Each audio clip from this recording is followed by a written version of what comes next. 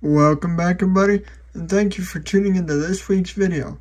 Today we will be taking a look at some super cool pieces we received from Digging Appalachia.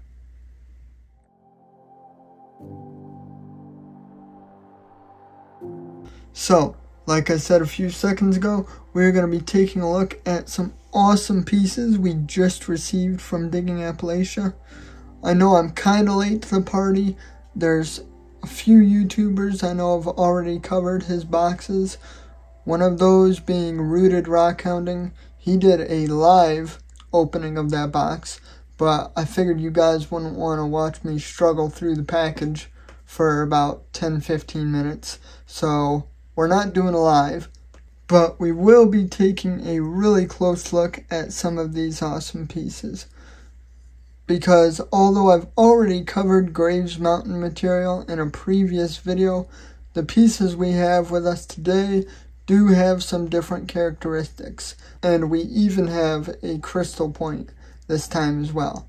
And we do have a nice clam fossil that doesn't look like much from here, but trust me, once we get this thing closer to the camera, it looks pretty incredible too.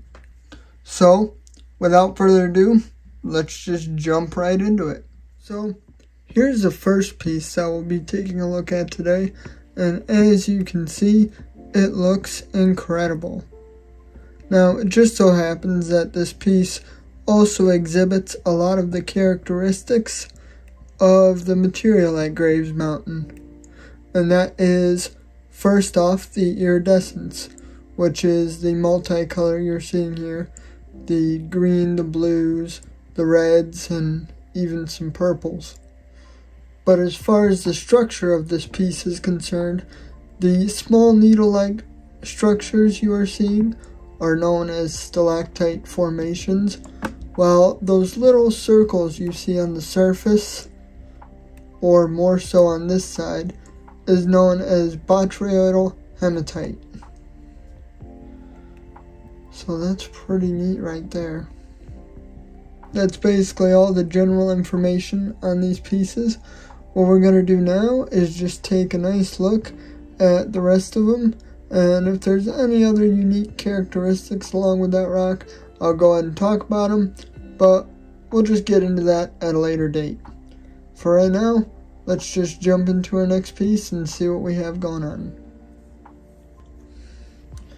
So here's the second piece we'll be looking at today, and one of my favorite features outside of the so-called key features on this piece is the fact that the rock itself looks super sparkly. You don't quite get the same effect with the naked eye, but under the flashlight here in the camera, it definitely gives off a shimmer, which is really cool. So as we take a look at the surrounding area of our stalactites, you'll notice we have small quartz crystals, which is pretty neat. We'll come across a few more of those in some other pieces later on in today's video. But then just look at some of the awesome color we get here. I mean, that's crazy. That copper color has to be my favorite. Super shiny on this backside.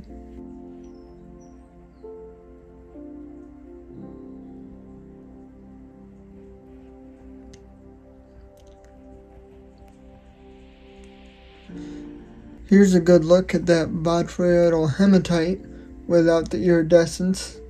You can see it's just pretty much a black/gray color, but it still looks really neat like that.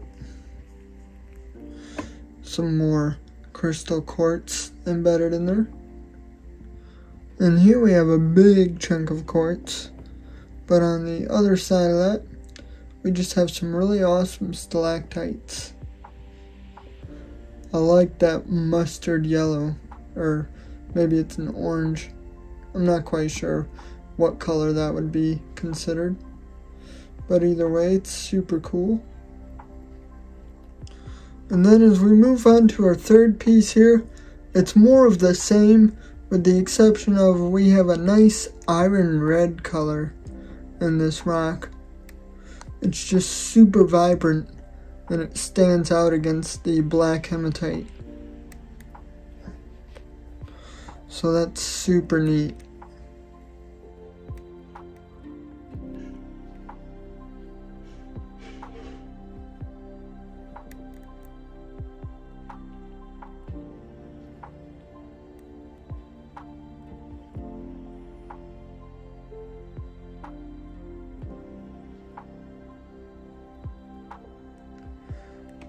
Oh, look at that.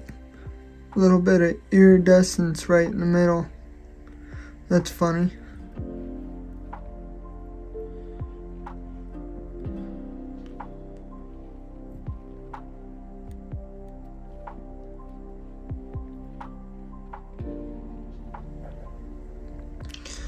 This has to be my favorite side and piece color-wise. I mean, just look at the crazy copper color here. How can you not fall in love with that?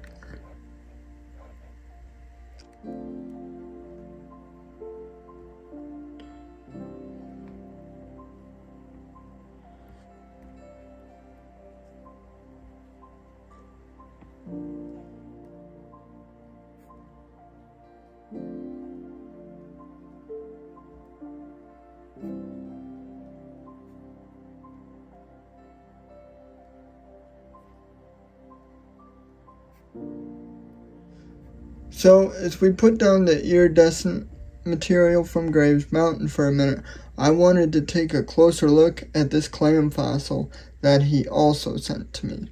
Now, he didn't tell me where this piece came from exactly, but I do know I wanted to take a closer look at it because this thing looks super cool close up, and we even have a few special features on it as well.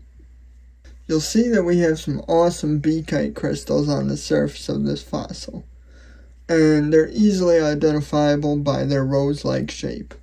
I've always been kind of fascinated by these since I first found out what they were, just because you don't see them at first, and then as you take a closer look, it reveals so much detail. It kind of just blows my mind. But then as we zoom back out, you'll see that the hinge of the clam would be right about here, and then it tracks this way. So if you're looking at it from the front, you would need to actually look at it like this. Anyway, I hope you guys enjoyed looking at this fossil, but let's get back to our iridescent material. As we move on to our next piece here, you'll notice pretty quick that we actually have a crystal point covered in this hematite, which is super cool looking because it's also a tad bit botryoidal, which makes it look like alligator skin. And then I just realized under this light it looks like we have a little bit of iridescence. See how it almost looks purple? That's super neat.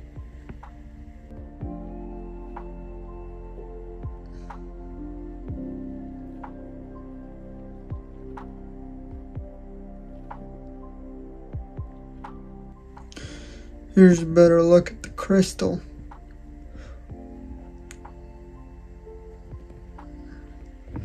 And then that one too. Can't really see in the crystal all that well, but you can tell how it kind of forms that outer layer with the hematite, which is super neat.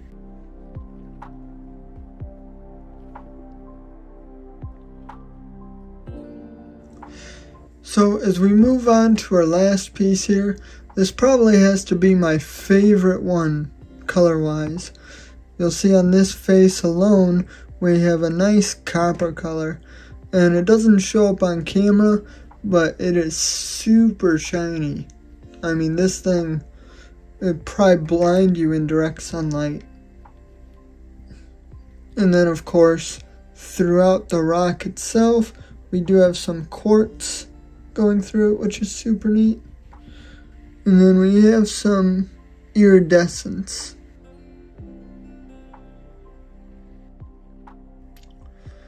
And I mean, look at the way that hematite shimmers.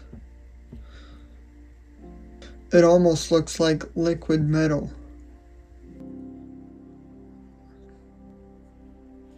Look at this side. I mean, that iridescence is absolutely insane. It's hard to believe that this occurs naturally in the ground. I mean, I haven't seen color like this with the exception of peacock ore, which is treated chalcopyrite. But this is all natural. Let's get closer to that. Look at that.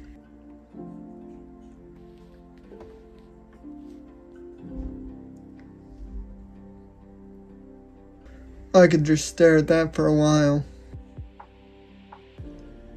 So, that about does it for today's video. But more importantly, I wanted to give Digging Appalachia another huge shout out for sending this package our way. And if you haven't checked out his channel yet, be sure to head over there and subscribe to stay up to date on all the stuff he's doing, because he finds some really awesome stuff like this. But until next time, stay safe and rock on.